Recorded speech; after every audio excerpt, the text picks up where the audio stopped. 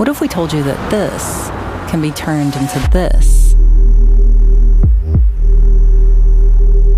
These are Sean and Alex from the Interesting Times Gang Design Studio.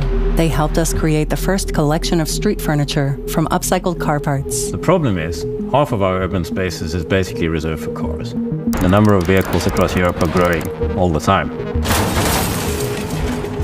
You could basically say that we've built cities as homes for cars rather than for people. So we wanted to illustrate this idea by taking something that wastes space and converting it into something that gives it back.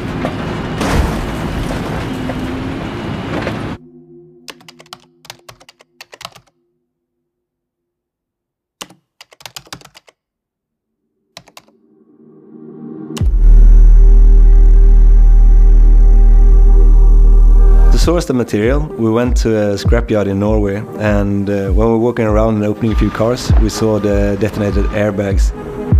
Our goal was to make comfortable street furniture, make people feel like they were sitting in a living room, and finding this airbag material was like the perfect fit for that.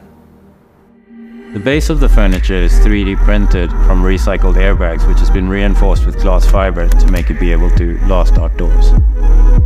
Let's be honest, the street lighting in most cities are quite boring and it's only there for function.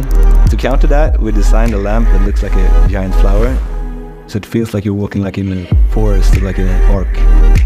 The light is powered by solar panels, so it charges during the day and it turns on when it gets dark.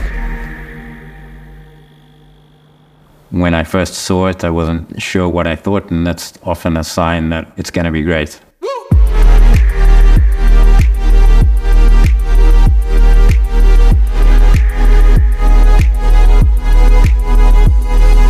See what I have to work with.